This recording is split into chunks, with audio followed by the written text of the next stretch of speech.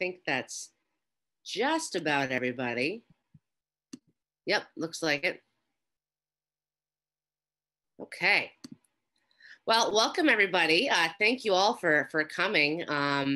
This has been it's been a real treat to host all these different events for the BDN over the past. It's been one of the bright spots of the past year has been getting to really connect with people in a way we've never been able to connect before.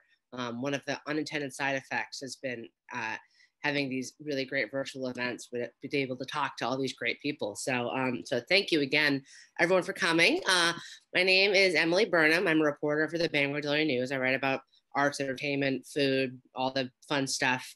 We're really excited to be working with Left Bank Books in Belfast on this event tonight to celebrate the release of Maine-based novelist Gregory Brown's debut book, The Lowering Days, which I had a chance to read a couple months ago, and it is great, as I'm sure you're all aware.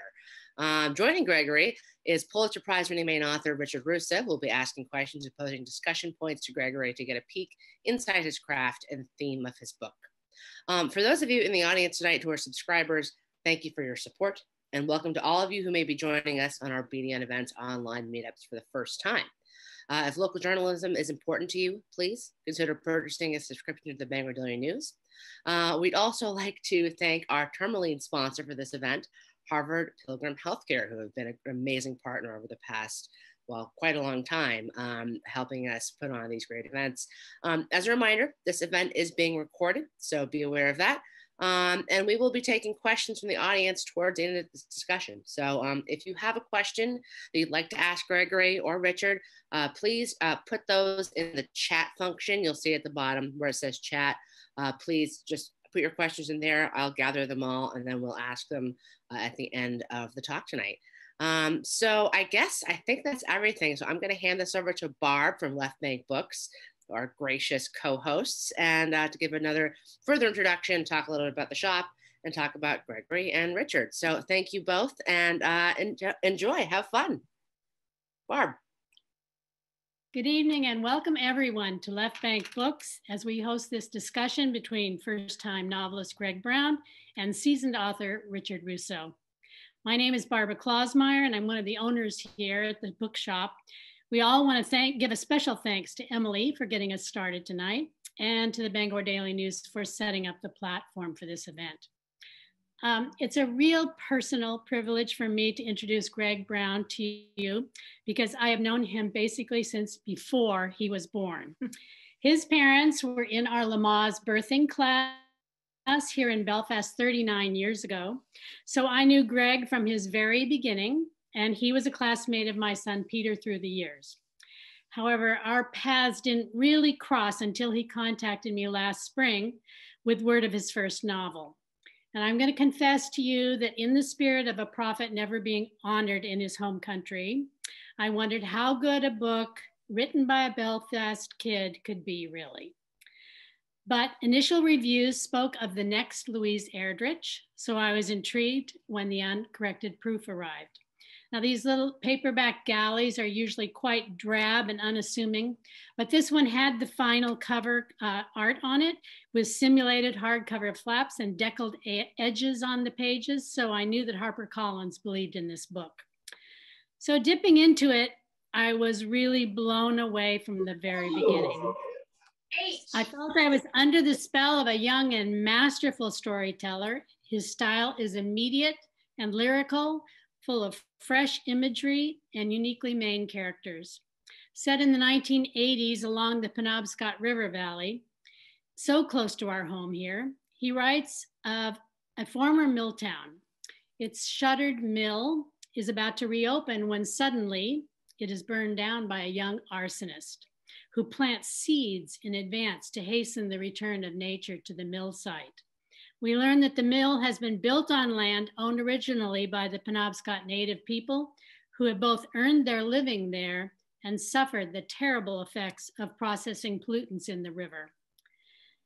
Greg sensitively portrays the stresses between the native and the local white population and hints at fault lines of tension within family relationships while inserting intriguing native mythology and lush nature scenes from forest to seacoast. As Richard Russo puts it, there's magic here. and both our publicist Nancy and I were thoroughly stunned by its spell. I also happen to be a huge dog lover, as in a lover of huge dogs, and Greg describes harrowing situations with dogs in 2 different places, which just cemented my delight in the book. I actually want to share with you a passage about a stray wolfhound who happens upon a moonlit skating party, if you'll indulge me.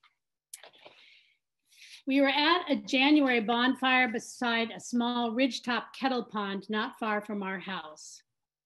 Parties like this with their particular magic happened regularly under the full winter moons. Massive pyres of wood were built on the shores of frozen lakes and touched off in 20-foot tall blazes. Guitars and mandolins and banjos and singers came out. Chainsaws were set down and flannel coats shucked off. While the players sawed their joyous noise through the night, people danced and spun, reveled and dipped and slid and embraced. Kids and adults threw snowballs and others spilled onto the ice to slide and skate. Maple syrup was poured over snow and whiskey and beer passed from hand to hand. It seemed as if the dog had come out of the woods simply shown up at the bonfire, but frightened by the intensity of the blaze, it lurked around the edges of the pond, where the vegetation was thickest and the ice thinnest, watching us. The ice had been measured at 12 inches all across the pond. It should have held. Someone tossed a snowball out into the sky, and that massive dog shed all its hesitation and launched into pursuit across the ice. The dog was there, and then, with a sharp crack, it was gone. My father let go of my mother, with whom he'd been dancing, and strode across the ice while his entire community yelled at him to stop. My father didn't seem scared at all. He centered his weight and walked out into the night, convinced that whatever fragility might haunt the glassy surface would not harm him. It was brave and it was noble, but beyond anything else, it was a foolish thing to do alone and without any safety equipment. He knelt at the icy lip of the hole, rolled back his coat sleeve, and plunged his arm into the frigid water, holding a flashlight. The dog had been running when it broke through, which meant its momentum might have carried it under the ice past the point where it entered. My father was hoping the small spot of light might give the animal something to locate. Eyes blasted with fear, the wolfhound came up through the opening after a few moments, and Arnaud somehow pulled the great beast free. When we hiked home, the dog followed us. My father yelled at him, and my mother told him to scram. When my father threw a stone at the dog, it paused for a moment and sat down in the snow. My father hung his head, ashamed of his cruelty, and told us to go on ahead. In the morning, I woke to the sharp crack of the splitting awl. My father was out in the yard in the dawn light, splitting ash logs. There at the edge of the gravel was the wolfhound, watching, divorced from whatever prior ownership it had known, forever loyal now to us. So that's just a sample of the vivid narrative skills of our author tonight. Greg is joined by a longtime friend of Left Bank Books, Pulitzer Prize winning Richard Russo. It's my thorough delight to welcome them both in conversation about a very special new novel, The Lowering Days. Welcome, Greg and Rick. Thank you, Barb. It's so great to be here. Hey, Rick. Great to see you, Greg. So yeah. It's strange, isn't it, when you read somebody's work before you meet them in the flesh, you feel like you already know them? Yeah, it is. And I mean, I have been reading your work for 20 years and loving it. And I feel like I know you through your books, even though we've just met. So I think we're having the same experience in some ways, just over different timelines. Well, as lovely as it was to hear your voice through Barbara, I think we should begin by hearing your own voice. Would you like to read a short passage for us, and then we'll chat? I would love to. And thank you, Barbara, for bringing that passage to life. And thanks to Left Bank and to the Bangor Daily News for putting this together. It's incredibly sweet and kind of like peak nostalgia for me in many ways. But it's always nice to hear. I think it's always nice. I don't know how you feel, Rick, but to hear your words or what you've written out loud from another person. Because that doesn't always happen. You get so used to just like being in your office, reading your own work out loud to yourself. So what I'm going to do here is I'm going to just read briefly from the beginning of the book, just to kind of invite everybody to enter the world of the novel. The book starts with a very short italicized passage that I have always thought of as kind of an incantation into the world of the book. I'll begin there, and then I'll move into the first chapter and read a page or two.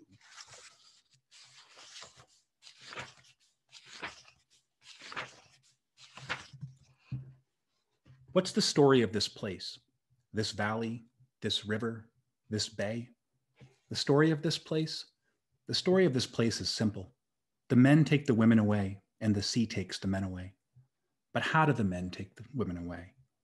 Love, fists, knives, pregnancies, money, guns, words, love. How does the sea take the men away? Very, very easily. Just a little swoop of wind, the leap of a single mischievous wave. It's like taking a breath. That's all freedom ever is, the ability to breathe. Try it. Open your lips. Press your tongue down against your back teeth and close your eyes. Yes, sugar, just like that. Now take a breath. Make it small. Think of a newborn's lungs, no bigger than a clementine. Now take that breath. You feel it? Of course you do. There's another man gone by the sea. And what does the land do through all this? It cries out for justice. 1. We were wild kids, always covered in river dirt and sweat. In every corner of the house, one could see our passing, ochre footprints slapped across kitchen floorboards, sand spilling from our beds, mud from our hands smeared along cabinets and door handles, and the hulls of the miraculous boats our father built. With the windows thrown open in summer to the river, and the calling of owls and coyotes and wood frogs, it sometimes felt like the line between the world inside and outside vanished. Perhaps that's why my brothers and I never questioned our parents' ability to summon each other back from short and great distances. It wasn't until I was grown that I realized this was unusual at all. Certain cultures believe a song or chant voiced in one place can be heard in another place many miles away. Passamaquoddy people talk of motowolan, ones with extraordinary spiritual powers who can hear for great distances.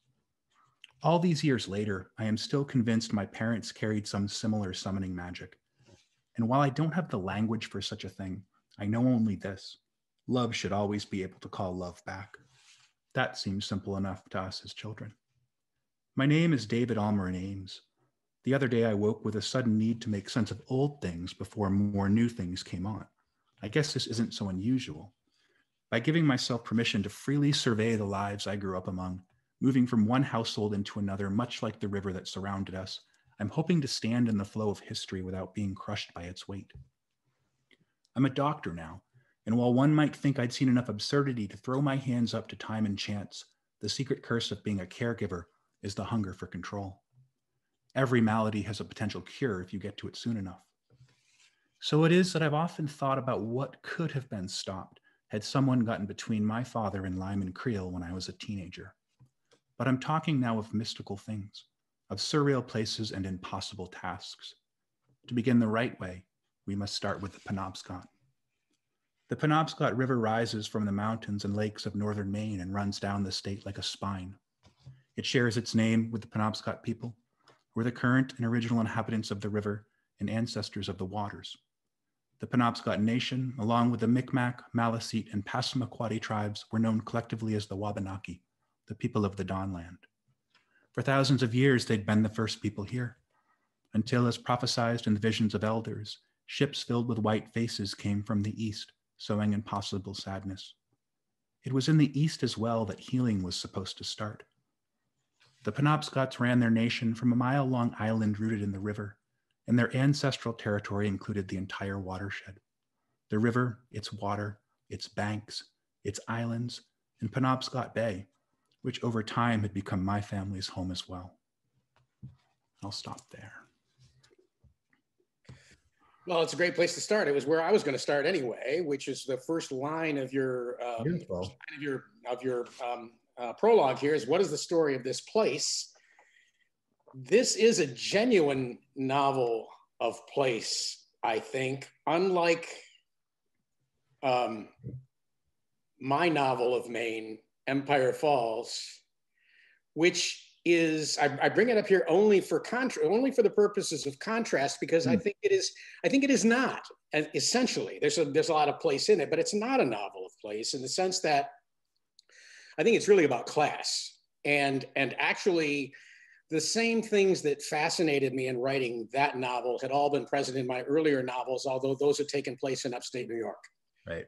And so that's what was still fascinating when I wrote Empire Falls. I was terrified of the reception it was going to get because I hadn't been living in Maine that long, and I knew how sensitive Mainers are about their place.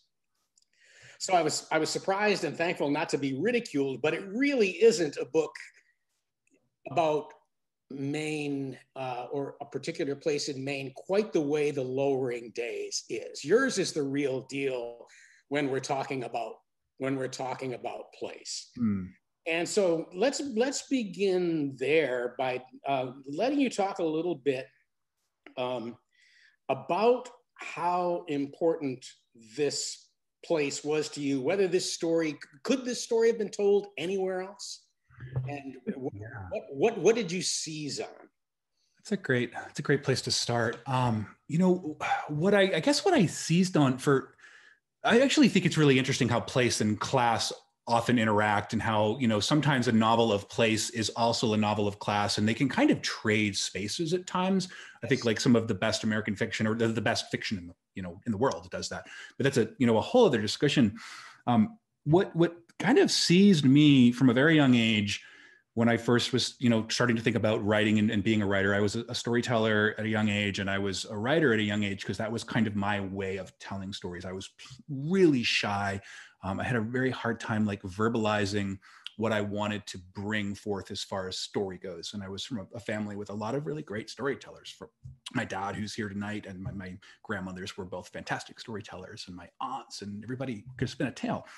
But what struck me about growing up where I grew up, in Belfast, was like the aliveness of the world. And I think that's not necessarily unique to Maine. I think that's pretty standard for most children who have the space in their childhood to really pay attention and interact with the natural world. Like, from the start, like the aliveness of it is present. So what kind of inspired me to write about place as much as I write about place, and it's not just in this book. Much of my short fiction is very invested in place. A lot of that is Maine, but there are other stories that I have set in other places that I've lived in, places I haven't lived in. Landscape and place and the particular like tone or atmosphere of an area is always really present. And I think like when I was younger, I always loved the stories that kind of would capture the world beneath the world, whether it was folklore or fairy tales or myths. And I think that, there's something very true in that. There's like our empirical world and the world we can witness. And then there's all this other stuff running underneath. Mm-hmm. So I think that's often very bound to place or to the land, as much as it's bound to culture or religious background, simply because those cultures that create these myths have been so tied to a particular place for a long time, whether we're talking about like Celtic folklore or French folklore or Penobscot lore, all of which come into the book in ways. So just wanting to capture the depth of the way land or area can hold, stories, and also like the story of human lives in addition to myths that may be told by humans and may be passed down by humans, but maybe emerging from something kind of under the soil, if that makes sense. I would, like in grad school, people would joke and be like, "Oh, you're all about place again. Oh God, can you not?" Like, and I'm like, "No, I can't. Like, place is always the starting point for me in fiction."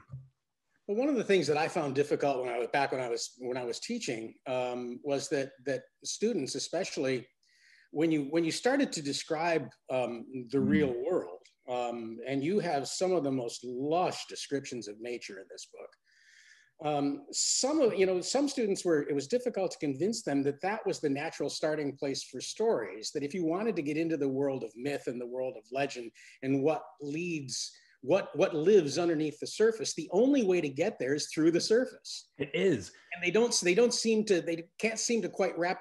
They'll say things like, "Oh, I'll go back and fill in the sensory stuff later, what I saw, what I smelled, what I tasted, all that. So we can always go back to that later." And my response to that always was, no, you can't. You're missing cues all along the road if you're not seeing the value of the world as it teaches us about itself through the senses. And you seem to, you're unapologetic about the way that you go about your business that way. No, thank you. I am. I think that that's the logical starting point in so many ways. And it's interesting. I had a similar experience, or have had, and still have at times, in teaching, where place or descriptive writing in general is being avoided at times. In favor of dramatizing scene, or having expositional writing or expository writing that's talking more about characters and their backstory. And I think it's great that like you would continually press students to write about place, because it's super important to do. And one thing that can happen with teaching is, you find your strength as a writer or your students' strengths, and you kind of keep pushing them towards that. And then other parts of the skill set don't get as developed. And that's like, it's like, oh, there's all this potential here, but yeah, you're avoiding descriptive writing, or you're avoiding dialogues. It's not your thing, but you need to develop that skill. It's like anything. It doesn't just naturally happen. Right. That's what we do with lazy eye, right? You cover up the good eye. Exactly. Force that other eye to work. Well, along the same lines, one more question about place before we move on. And that is that when I was learning the craft, when I first discovered I wanted to be a writer, I went through a long period where, after I'd learned all the nuts and bolts and I'd learned most of my skills, I was still trying to be a very different kind of writer entirely. I wanted to be, I don't know, Ross MacDonald or one of the tough guy detective novels. Now I wanted to write about dames and crime and stuff that I obviously knew nothing about. But so for a long time, I didn't know where home was. Did you ever go through a period when you were younger and you were first trying to be a writer? Did you go through a period like I did, where I thought home would not be sufficient to what I want, to this sort of writer that I envisioned myself being? I absolutely did. I avoided writing about home or centering myself in this place for a long time as a writer. And I had, I spent the first novel I ever tried to write, and this was back in like 2005. I mean, it was a really bad knockoff of like Cormac McCarthy, and it was set in Wyoming, and I was just miming that style, and then I went through a period of like kind of, miming Alice Munro's style for a while. And I think like, there's something to be said for imitation at times, because you can learn a lot. You just have to be able to be like, oh, wow, okay, so now I need to find my own voice. But I was trying to be, and Alice Munro in some ways is similar in a kindred spirit in a lot of ways, I think, to what I try to do in fiction. But I was trying to like write other areas and write in other voices and other modes, because I didn't want to be who I was yet as a writer, and I was still trying to figure it out. And there's so much insecurity when you start off, down this path of fiction writing, particularly if you're a person who's coming into fiction writing as a reader primarily, which I was. I didn't have like writers in my life. I had some artists in my life, but I didn't know how to write fiction. I didn't have like somebody I could turn to in my community that I could kind of use as a mentor at a young age. So when you're trying to find your way into being a writer through reading, which I actually think is a really effective way to learn to be a writer, you are always doubting your ability to do this thing that you are falling in love with and are so blown away by. It's like, how can I ever get to this level? So yeah, I spent a long time writing about places other than Maine. And my first published short stories, back in like 2009, 10, before I went to grad school, they were about other areas. And it wasn't until I was in grad school that I started writing about Maine and kind of adopting that as like the place that I did want to bring to life through fiction. And interestingly enough, the novel didn't really take off until I moved back home. And I don't think that that's, accidental. Yeah. Well, let's move along to talk a little bit about some of the book's themes. It's such a rich and complex novel that we won't get to talk about all of them. But I think land, in addition to being in the sense of place, it's also important to talk about here in terms of its themes too, because the land, one of the things the land does, of course, in real life, but also in this book, is that it provides wealth. Right. And it is, you know, the Europeans who came to this country had an idea about the land that the people who were already living here didn't. And one of their strange beliefs was that land was something you could own. And once you owned it, you could do whatever you want with it. Absolutely. You could take whatever you want from it. And as long as you were on that land and you could show the deed of ownership, you were pretty much scot-free. And nobody ever questions that very much. I mean, those of us with that European lineage, we don't question that every day. And yet it is an odd thing, isn't it? This idea that you're going to stake it out, you're going to build a fence around it, you're going to call it yours, you're going to show the deed, and everybody's supposed to stay the hell out of your way. Yeah, it's super problematic, right? To say the least. Yeah. And it narrows, I think it narrows the frame of mind of so many people, you know, in that this is mine, it's not yours. So that's like binary thinking, right? There's no possibility for shared space there. Yeah, it also, like, in addition to just owning land or deeding land, there was the history of, you know, taking land from indigenous people, and then, you know, when land was, you know, opened back up, or it was you know, available, you know, to tribal nations, you know, there was a pressure from you know, European Americans to force indigenous people to adopt farming practices, to interact with land in different ways, and like those are further acts of colonization. You know, taking an area and cutting all the trees down and tilling the soil up and putting it into agriculture, like, you know, that's a very European American kind of conceit for land. So yeah, it's very, very short-sighted in many ways, but it's so ingrained to like the American mentality, right? And we see it everywhere. You know, buy a house, you know, become a first-time homeowner. Like, the American dream is to find a little piece of space, make it your own, and just kind of know that that's yours and hold it very, very tightly. So in the book, I wanted to unpack different ways of interacting with land, and I wanted the land very much to be alive, to be a sentient thing, which I think it is. And if more people, I wouldn't say if more people are open to it, but if we can continue to be open to that idea, which I think many of us are, and I think more and more people are all the time, like, once you recognize something for like you know, the living being that it is, it becomes a lot harder to try to dominate it, to try to control it, to try to force it into like these hierarchical modes. So yeah, land was at the forefront of this, as it often has been in my life. I'm always amazed when I'm out walking somewhere in the middle of nowhere, like out in the deep woods, which like is part of the way I live in the world and my practice as a writer too. And I come across a no trespassing sign. I'm like, you know, there's nothing but 400 acres of forest around, and there's a marsh over here, and then there's a random no trespassing sign. Yeah. Well, it's interesting to see this all play out too among the various families in the story, because they, I mean, and one of them, Lyman, is a fisherman who in some ways tries to treat the water the way other people treat the land. You know, he's a lobsterman, and he's pretty territorial over over what he considers to be his water. But it's interesting to watch the Ames children, for instance, David Almerin, the narrator. He grows up, these ideas of ownership have become so ingrained by the time that David comes along.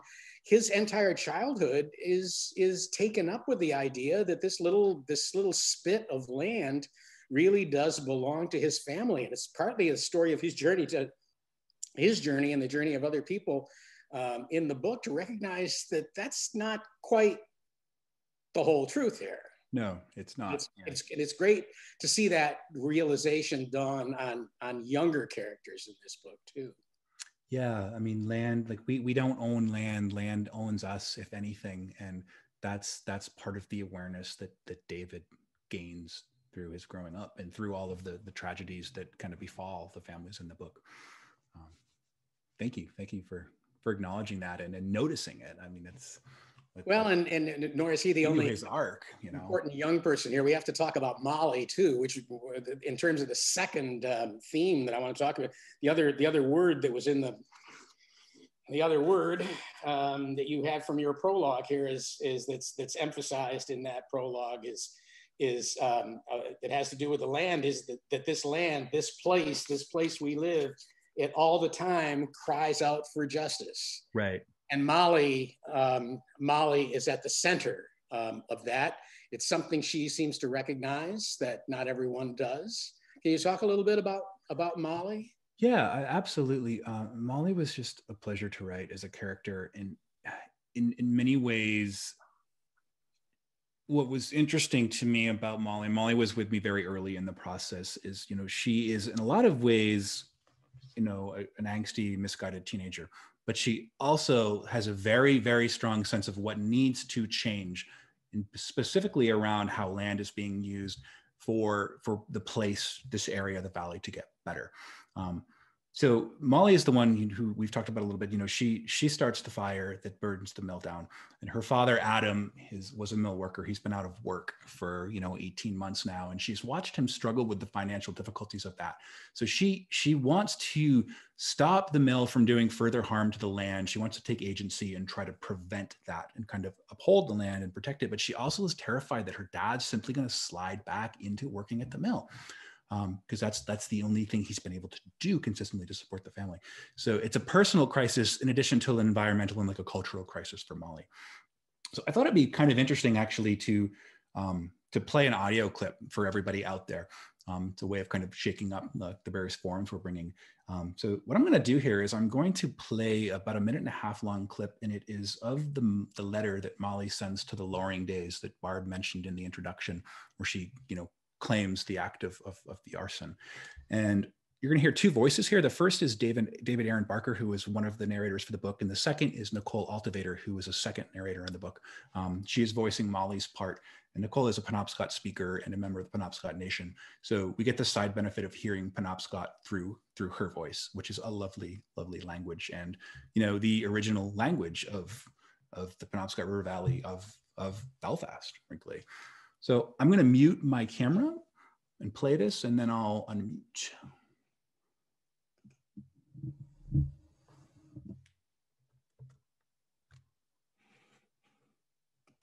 Fire. A letter arrived in the mail at the Lowering Days. It was written on a brown paper bag instead of dioxin bleached white paper. Dear readers, this paper is run by a white lady, but she's a white lady who cares. Her heart is in the right place. She gives us the space to be seen and heard. Willie Winnie. This paper has also shown it cares about truth for everyone, whether human, white, Penobscot, mountain, tree, river, or air. So this paper gets the truth. Ganudaman, Wazelmu Nazibum, Wazelmo Tawag, Ach Nadolnobelmuk, Banawapskewia, Giz, Abajile, Agalabemu, Wagaluke, Winila, Benawapskewia, Ada, Abajilakwe, Nij, Nawinchin To Dinana, Ada, Abajilakwe, Nij, Nalida Hasol Dinana, Nij Nichkinki, Nij Wanijke Soltina, Awenuchuk, Nagabanawapskewia. The fire I started was meant for the mill only, not to hurt anyone else. I acted alone. To the mill? This is for the river who you harmed, my people who you poisoned, and all the men and women who had to make themselves into machines to keep you alive. I think it's good you're gone. Some things have to stay dead so others can come back to life. To my people, Nudeldaman, Achi, Polita Hudaman, the river is us. We are the river. I couldn't listen to your crying anymore.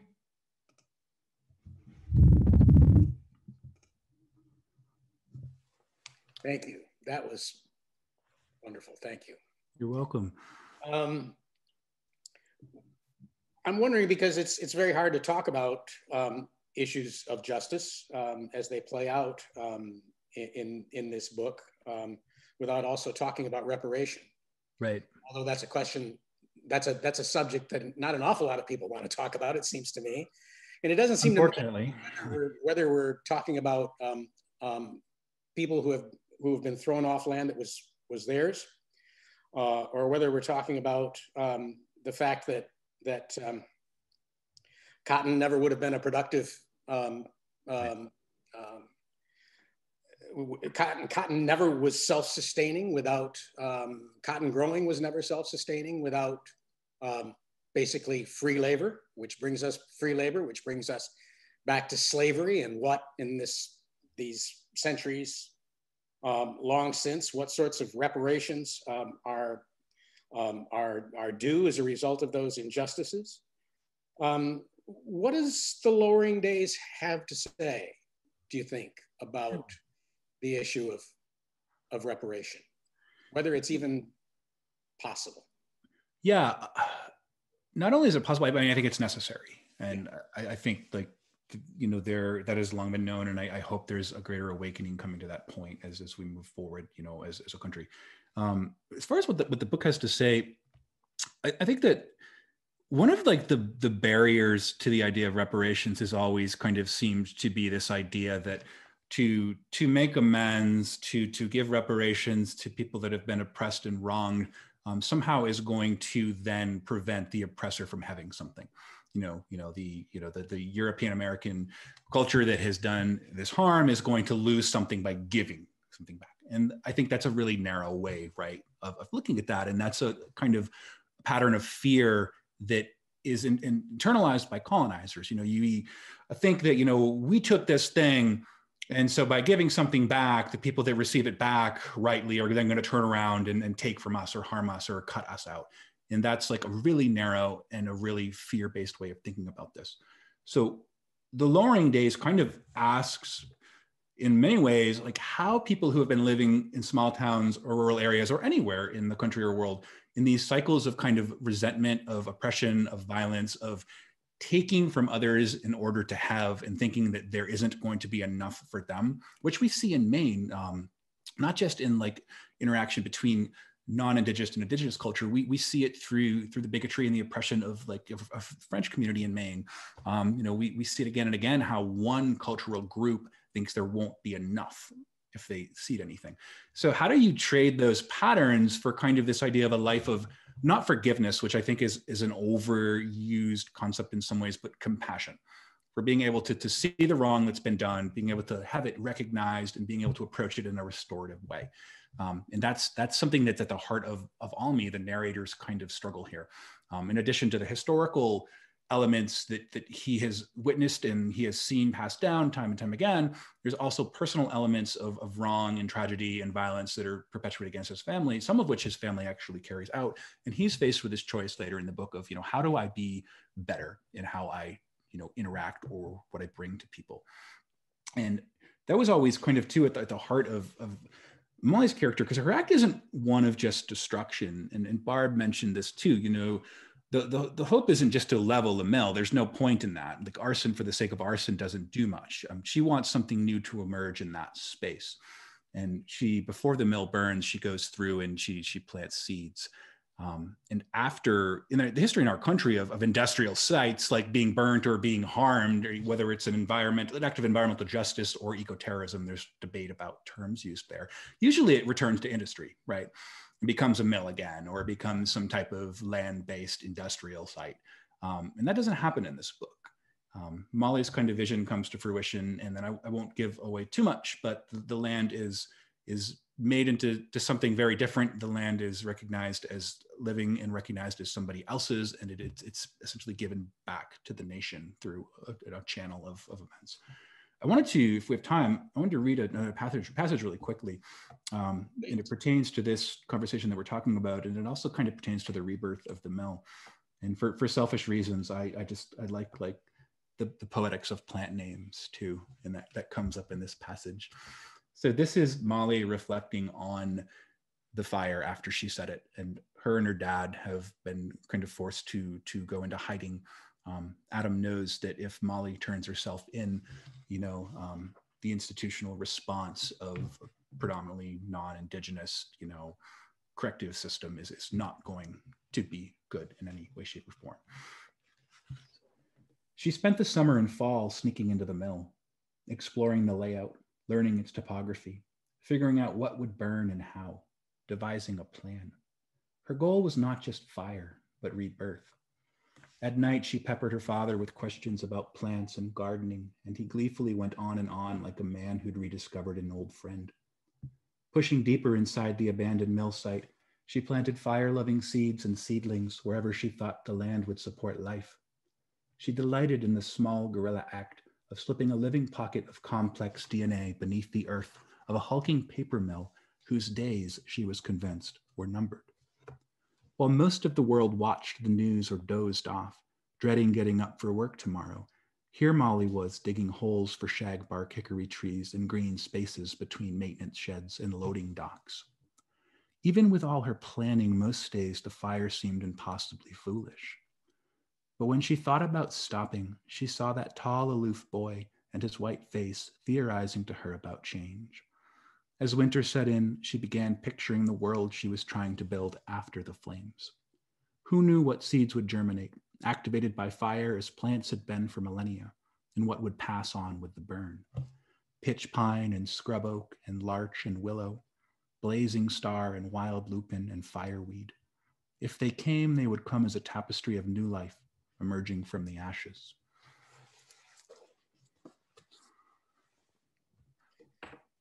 Hearing you read makes me want to talk with you a little bit about, we've gone into some pretty heady territory in this conversation, which pleases me. I hope it pleases other people as much as I've enjoyed this. But hearing you read and remembering the sensation, what it felt like to read your book, I do want to kind of talk about language a little bit. Oh, please do. Yeah, I always love talking about language. It's probably fairly evident. I wonder if you are, as I am, a compulsive reviser. I would hate to think that sentences like the ones in this book come trippingly off your tongue in first draft form, because that would kind of kill me, Greg. No, Rick, no, yeah. They don't. That's what we always want. Like when we encounter beautiful sentences, we want to know that the writer had multiple passes at it, and we want them to own that. And I will own that. Yeah, I am like a chronic reviser. And there's that fine line too. I mean, Toni Morrison talked and wrote about this, where you get to a point where you're just tinkering. You're not necessarily revising anymore. You're not making it better. You're just tinkering. You're moving things around. And I struggle to stop before I get to that place. Just for like an example, I mean, the first short story that I published, it went through 29 drafts, and that's a 5,000 word short story. and I spent months and months and months writing this. And, it was rejected 17 or 18 times before it was finally picked up. And every time it was rejected, I just launched into revising it more. And I mean, it hurt that it was rejected, but it was, new to writing and knew I needed thick skin. But I also loved that I could go back to it and keep working on it, because if it wasn't accepted, it wasn't done yet. Even now, when I read aloud from the lowering days, or when I think about the book, I'm like, oh, I still want to work on stuff here. I mean, do you have that same? Absolutely. Oh, that's so reassuring to hear. It's one of the things that's difficult to go back and read a book a few years later, because it's yours. You should be able to go back and revise it if you want to. Good, yeah. And if you reach out to your editor and ask that, they just look at you like you're crazy, Well, and part of it is too, Greg, I think with me, I'd like to think it probably happens with you too, is that even after you've done that draft 17 or draft 29, and you think, all right, if I work on this much longer, it's going to get worse instead of better. So better that I stop. You can, especially if you're a comic writer, your really good jokes begin to fall flat after the 29th time. Oh yeah. But I find that no matter how many drafts I've done, when I'm going through, sometimes just with the idea, all right, just one more cosmetic little tinkering job, and then I'm going to go, and then suddenly right in the middle of that, I think, oh my God, what about this? And something new will open up. And I kind of look at that and think to myself, ah, crap, because this is now right in the middle of the draft, this section that you thought was ready to go. Yeah. You're now in first draft again, because there's a whole you have to start all over. Oh, it's never ending. Yeah. No, it has to be there. But now you're, in some ways, you're right back where you were, because now this stuff is depending on how much there is, a lot of it's going to be rough again, and it may open things up in other chapters and stuff like that you don't want to do. You'd like to contain it, and it won't, and it just won't be. It won't. No, and it doesn't just happen with stories. I mean, that happened with the Loring days. I mean, my agent, Jonas Strauss, who's a lovely agent, and he's here tonight listening in on our conversation. When I sent the book to him, I thought it was done, and he loved it, and he wrote to me and was interested in talking about representing me. And I had to tell him that I had noticed something that wasn't right, and I had kind of picked it apart, and I had totally rewritten the novel. When I got in there, I just had to unthread the whole thing. So I'm like, that's awesome. I'm totally rewriting the book you love. So just give me a couple months, or and I'll get back to you with that. And like, bless his heart, he was open to that. To like, oh, here's this book I've received and I really like it, and it's totally being rewritten. I want that rewrite. So it's not just a story problem. And so and it's a real thing, and I'm so happy to hear that it's not just me. Yeah, no, far from it. Emily, I see you. You're on screen again. I take that to mean that it might be time to go to questions. I think it is time to go to questions. And, actually, first, I have a question. Cool. So I'll kick it off. And one thing I'm always curious about whenever I read anything is the process by which a writer creates characters. Because you have this very dynamic family and lots of dynamic characters at the center of this, in this story. And as someone who grew up down the street from you, and we're pretty much the same age, I of course think that I see people I know from Maine in your book. So what I want to know is, what is your process of creating characters, of characterization, of how you create these people? Can you just talk a little bit about that? Like how like, does someone come first? Does the family come first? Can you just talk a little bit about that process for you? I'd be happy. I mean, where characters and where they come from, like there's many things in writing that are kind of like a spooky art. And I think like the emergence of character is one of the most spookiest things. There are times when I have an idea of a character that I might need. Like I need this particular type of character for this scene to do this particular thing. And those are kind of functional characters that serve a narrative purpose. But the good characters, the real ones, like they just kind of emerge oftentimes, and they start like kind of haunting you or niggling at like the edges of your imagination. So what I find is I will often have a flash of an idea for a character, and it's usually something like a gesture, a very small thing, a way that like somebody kind of turns their head when they're receiving bad news, for instance, like a particular way, like something lands with one. And then I go really slowly, and I try to kind of take in the world through that character's eyes as much as I can. And I know that sounds a little, I don't think mystical is the right word, but it isn't very concrete. But just going through your daily life, trying to inhabit the consciousness of a fictional creation, like that's part of the way you figure out who these people are. And then once you have an idea of the character and the character feels really alive to you, there's this amazing thing that'll happen when a character's doing something. And like, oh, I did not see that coming. I didn't think that Almi or Lyman would do this thing. And of course, it's coming from, your creative space, your imagination, but it feels very channeled in ways too. And then, as far as fleshing out characters, there's all the kind of craft type elements or the writer's toolbox you can get into, how you can define character through dialogue, through action or reaction, how you can characterize somebody versus, through the characterization of another person, how somebody presents somebody, how Fallon presents Lyman tells us who Lyman is. And then if Lyman goes and acts in a way that's completely opposed to how Fallon's characterized him, that makes him, more interesting or more complex right away. So I think it's a process of going really, really slowly and trying to see the world through your character's eyes until you have a pretty good idea of who they are, and then kind of applying some narrative technique, if that makes sense. Absolutely, of course. We've got a couple other great questions that are here in the chat. The first one is from Joe Haskins, who asked pretty early on about your writing process and sort of how you go. Do you have a daily set time? Do you write in the morning? Do you write in the evening?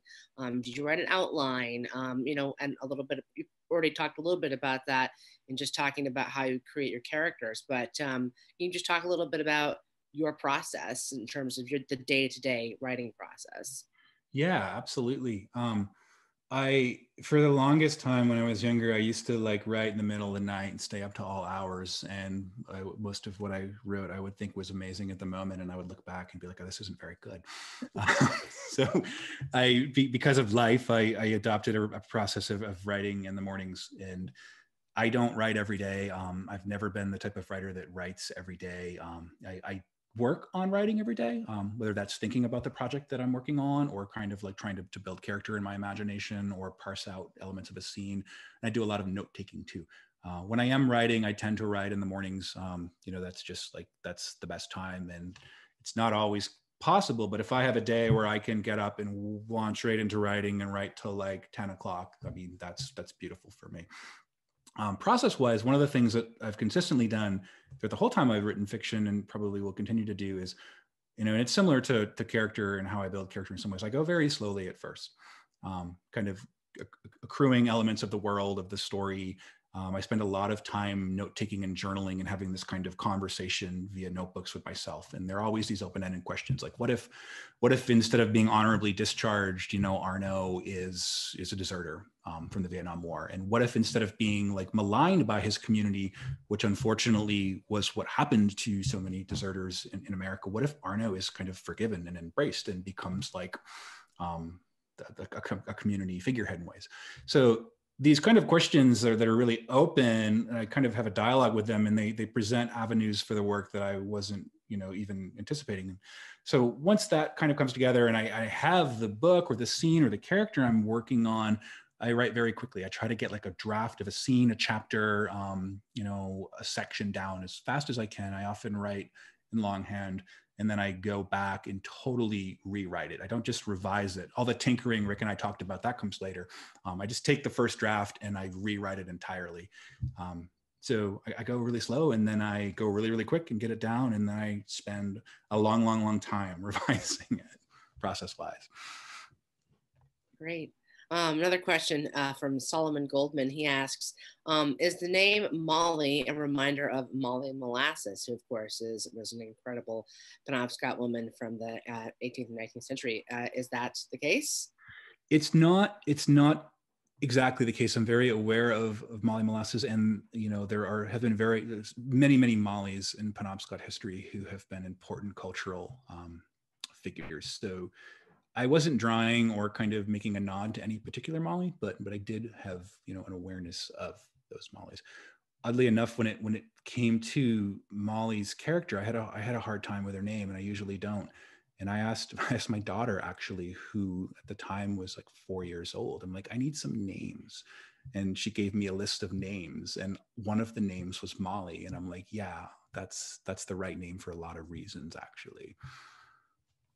Carolyn D asks, and you maybe have mentioned this a little bit already, but what research did you do to prepare for the book? Yeah, that's a great question too. Because research is such a part of novel writing, and I find it fun. It can be overwhelming, and it can be like a wormhole that you go down too deeply, and it prevents you from writing at times, but it's always informing the writing. So there were like several specific areas that I needed to do a lot of research for the lowering days.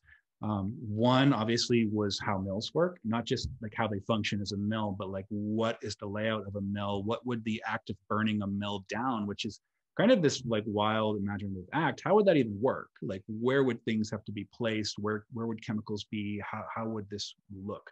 So I did a lot of research on arson, on toxic site fires, on mill fires, industrial fires. Did a lot of research on the line between environmental justice and eco-terrorism when it comes to acts against industry and how those are presented. And there's elements in the book which we haven't got into here about aviation and flight. Planes are a big part the book, and I am not a pilot. That would be a terrible idea to have me flying a plane. So I had to learn how that worked.